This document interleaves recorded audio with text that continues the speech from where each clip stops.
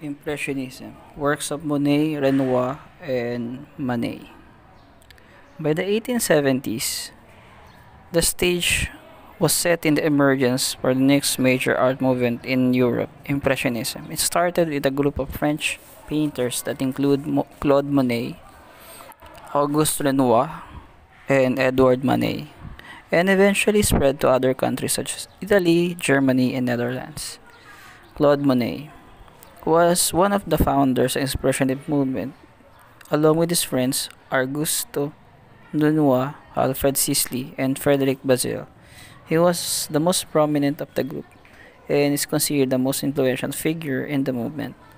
Monet is the best known for his landscape paintings, particularly those depicting his beloved flower gardens, water lily ponds at his home in Giverny. Augusto Renoir, along with Claude Monet, was one of the central figures in the Impressionist movement.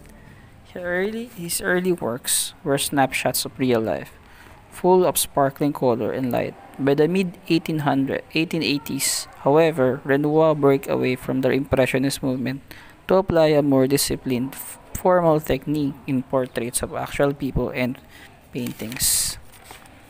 Edouard Manet.